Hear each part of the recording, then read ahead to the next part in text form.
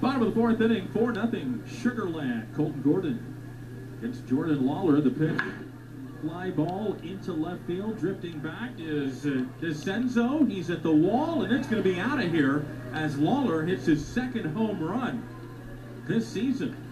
A high towering drive on a 1-0 pitch, a fastball, and he got it out. And so Reno is on the board. It's 4-1 here in the top of the fourth. Wow.